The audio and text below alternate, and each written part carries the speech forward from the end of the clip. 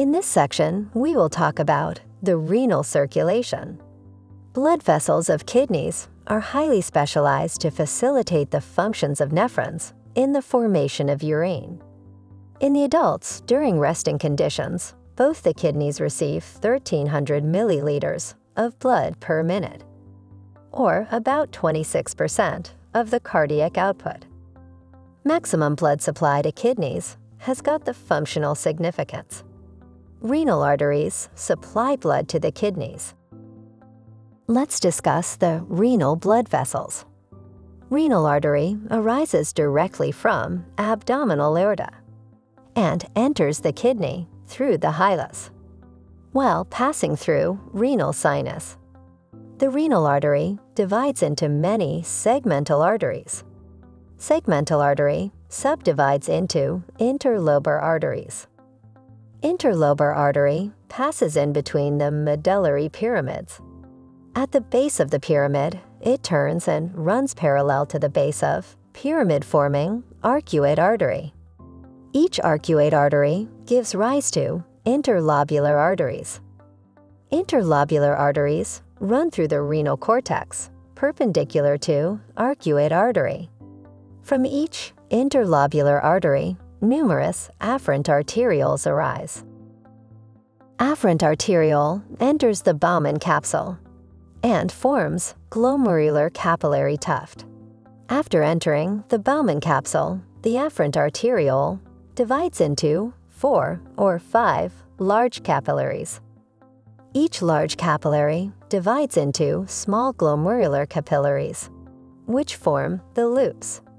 And the capillary loops unite to form the efferent arteriole, which leaves the Bowman capsule.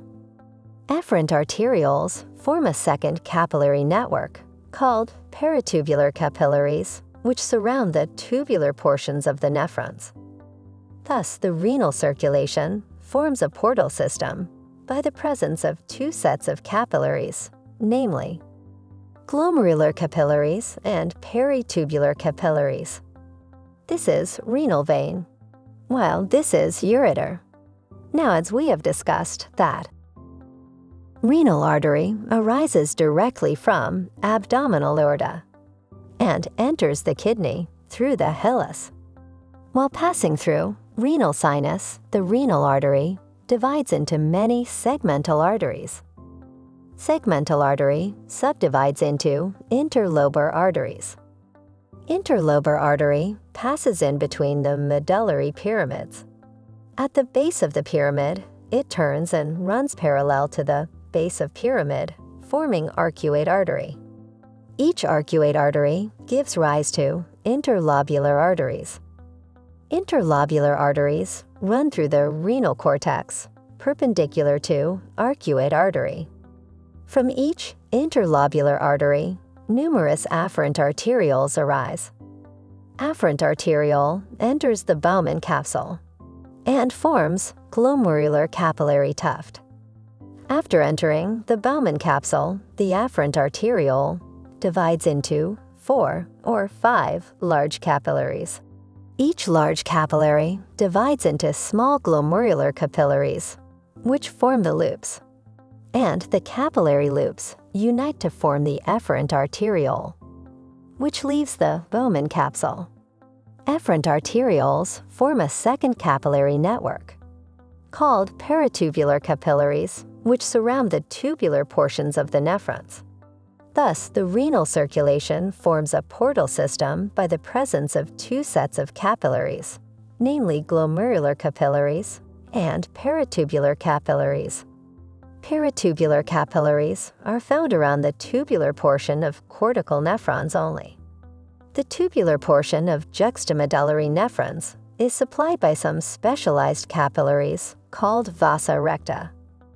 These capillaries are straight blood vessels, hence the name vasa recta.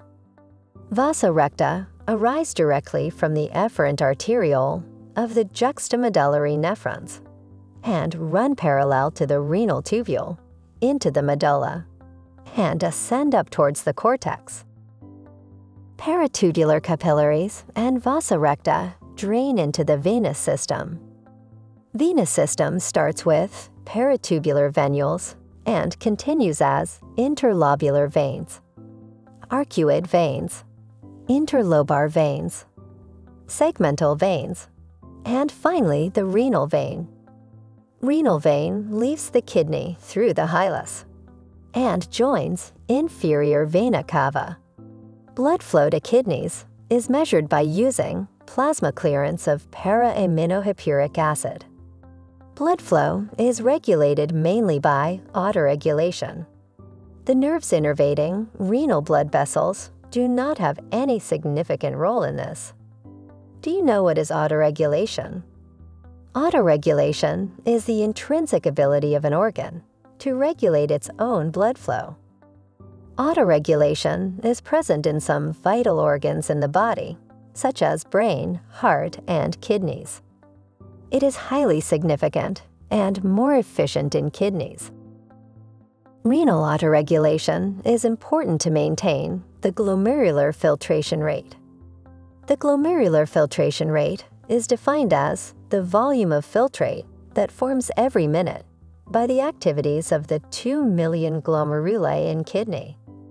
Blood flow to kidneys remains normal even when the mean arterial blood pressure vary widely between 60 mm of mercury and 180 mm of mercury. This helps to maintain normal GFR.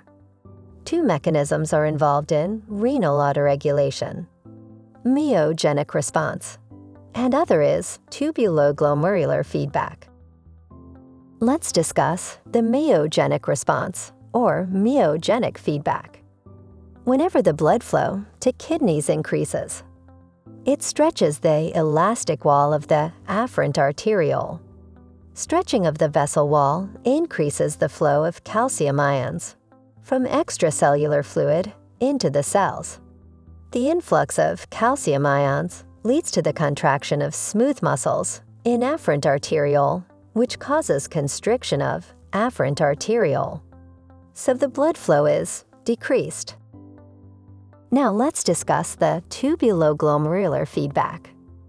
Macula densa plays an important role in tubuloglomerular feedback, which controls the renal blood flow and glomerulus filtration rate.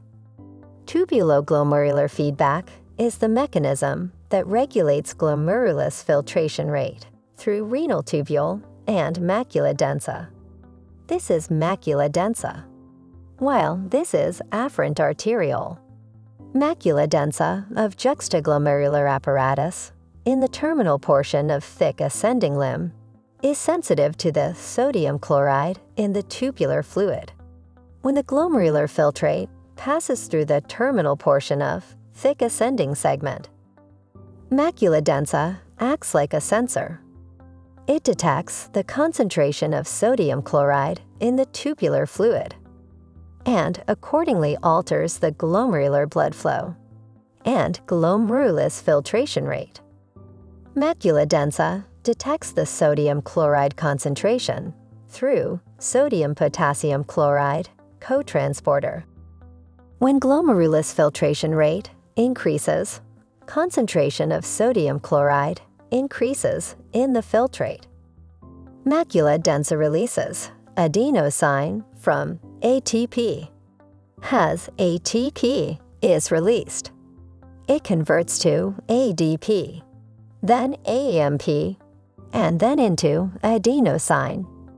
Adenosine acts on afferent arteriole through adenosine A1 receptors. Adenosine causes constriction of afferent arteriole, so the blood flow through glomerulus decreases, leading to decrease in glomerulus filtration rate. There are several other factors which increase or decrease the sensitivity of tubuloglomerular feedback. Factors increasing the sensitivity of tubuloglomerular feedback are adenosine, thromboxane, prostaglandin E2, and hydroxyicosatinoic acid. Factors decreasing the sensitivity of tubuloglomerular feedback are atrial natriuretic peptide, prostaglandin I2, cyclic AMP, and nitrous oxide. Now, what happens when GFR decreases? Well, then concentration of sodium chloride decreases in the filtrate. Macula densa secretes prostaglandin E2, bradykinin, and renin.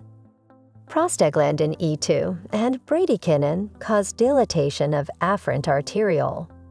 Renin induces the formation of angiotensin II, which causes constriction of efferent arteriole.